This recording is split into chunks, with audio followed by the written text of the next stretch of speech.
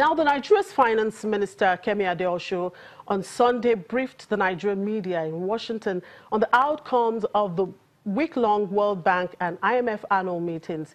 The Finance Minister speaks on issues ranging from debt sustainability, tax reforms, and the general state of the domestic economy. The first question I was asked was around tax mobilisation and how much specifically we've been able to generate since January and when the luxury taxes would come in.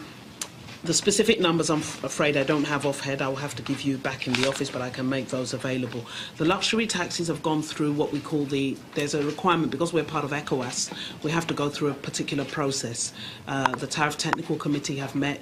We're really at the final stages of that, but there's a process, a legal process you must go through when you're in a customs union to actually vary some specific taxes, and we're just at the final stages of that.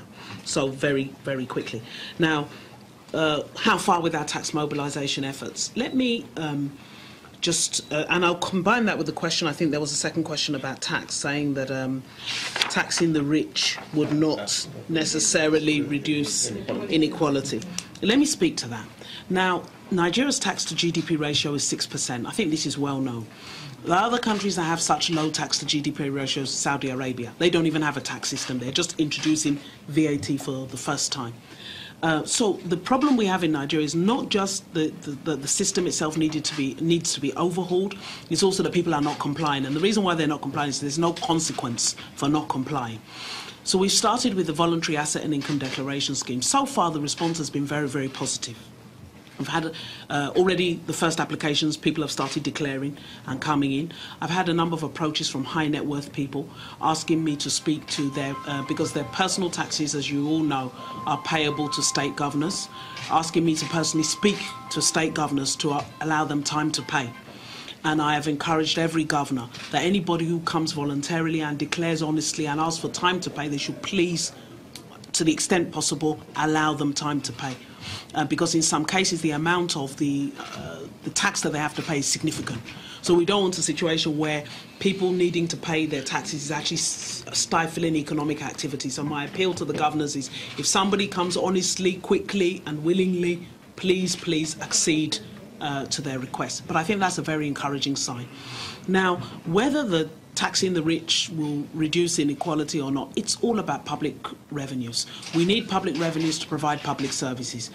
In any tax system, the burden must be borne by those who can bear it, whose income allows them to bear it. So those with the highest income should, by definition, pay a greater share of the burden. The problem in Nigeria at the moment is that most of our taxpayers are at the lower level, which means the burden is actually being borne by those who can least afford to pay. So the man in the hot sun who is directing traffic, his taxes are deducted at source, whether he likes it or not. So why would we not want the billionaire or the trillionaire to proportionately pay out of his income? I think we need a mindset change around taxes in Nigeria, but so far we're encouraged by the response of both companies and individuals to this tax amnesty. And whilst I've been here, I was able to speak to a number of ministers of other countries, particularly Sri Indrawati in Indonesia, who has done, and to the Argentinian finance minister who's completed theirs, and just exchanging progress reports. And I think we're on track. I mean, when I spoke to them, I said, look, how was it at 3 months? They said, no, don't worry. Towards the end, everybody will rush. Now, that's exactly what happened in their countries, and they raised significant money. So I think there's every reason to be optimistic that this tax mobilisation effort will work and hopefully bring long-term money. Now, that leads to the question about debt. Why are we having to borrow? Well, if you think back to the problem that we face, and it's very important to context this problem, our principal source of revenue plummeted by up to 85%. So we had two choices. You either cut public services massively, which would have meant massive job losses, or you borrow in the short term until you can begin to generate revenue. We felt as APC that laying off thousands and thousands of people was not the way to stimulate the economy. Also, the fact that when we came into office, about 21, I believe, state governments were not paying salaries. 27 could not pay salaries.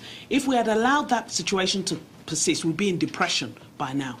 So we took the view as government that the best thing for us to do was to stimulate demand, spend our way out of trouble. Get the government, state governors paying salaries, make sure federal government can pay salaries, invest in capital projects to get people back to work. Once growth is restored, you can now, and that was what was in my op-ed, begin to systematically reduce your dependence on borrowing and increase revenue. When there's a recession, it's not the time to talk about tax. Now we're talking about that so that as the economy grows, people know that as your revenue is growing, please be aware of your obligations to the nation. That is the solution to borrowing. The solution to borrowing in Nigeria is that we must pay taxes. If we pay the taxes properly, there's no need to borrow. Of course, I'm not suggesting that there isn't a responsibility on the part of government to be more responsible, to be more efficient. We are really focusing on this. We're trying to find ways to cut costs. But fundamentally, we must invest. We don't have the power that we need. We don't have the roads yet. We're work in progress. There's a lot of money to be spent to reposition this economy, and we need to generate much more by way of tax. If we're able to move our tax to GDP from just 6, where it is now, to 10, it will significantly reduce the amount we need to borrow. And that will have a wider effect on the economy. One, it will reduce the demand for short-term borrowings. That will help to bring down interest rates. 2, it will create headroom for the private sector to borrow. They're currently being crowded out. So that's the strategy. Now, somebody asked about state governments borrowing. Let me tell you the work that we do in the DMO and in the Ministry of Finance on state borrowing.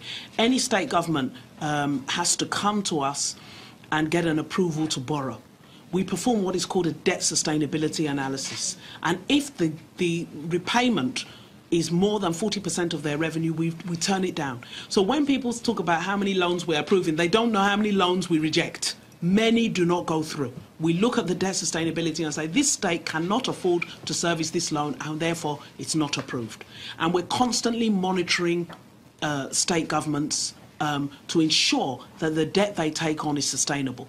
Now, the problem with some of the state governments that have debt problems are legacy debt issues that were borrowed before we came into office. But since we've come into office, we've been very, very strict around debt sustainability, making sure that states do not take on more borrowings than they can service. There was a question that Nigeria was to reduce public debt. Well, Nigeria's debt to GDP ratio is one of the lowest, actually. It's about 19. Most advanced countries are over 100%. Now, I'm not saying we want to move to 100%, but I'm saying we need to tolerate a little bit more debt in the short term to deliver the roads, the rail, the power. And that in itself will generate economic activity. That generates jobs, which will then generate revenue, which will then be used to pay it down. It's a strategic decision that, as a country, I think we have to make. But the thing I'll assure you is that this government is very, very prudent around debt. We don't borrow recklessly. We have no intention of bequeathing unserviceable debts on Nigerians. What we're simply trying to do is to ensure that we create enough headroom to invest in the capital projects that the country desperately needs. I don't think any Nigerian will argue with you that we don't need to invest in power. There's no Nigerian that will tell you don't need to do your roads. There's no Nigerian who is honest who will tell you that we don't have a 17 million unit housing deficit. So our vision for Nigeria is not for us to just continue hobbling as a poor nation, and that was, I think, the message I took yesterday to the meeting, that we are middle-income countries now. By classification, Nigeria, Angola and South Africa are middle-income countries. So we have to benchmark ourselves against those who we wish to join. And to do that, we have to fix our infrastructure. But we'll do it jointly, as efficiently as possible. But the key really is revenue. I think those are all my questions. Yeah, I didn't understand that question, because we don't have a borrowing plan submitted to the World Bank. Yeah. They were to approve I think $1 billion loan. Oh, They requested no. a plan that a plan should be given to them on. I think there's a misunderstanding there. I'll answer the question on why we're borrowing at 13%. Well, those are the rates. But you recall also that we have an approval in the National Assembly, with the National Assembly now, to refinance some of our Naira into external borrowings. And some of the meetings we had here suggesting that we could borrow as low as 6% and below. So what we plan to do is, as the Treasury bills mature, we'll refinance them longer and lower to give us more, and that will bring down the cost of funds.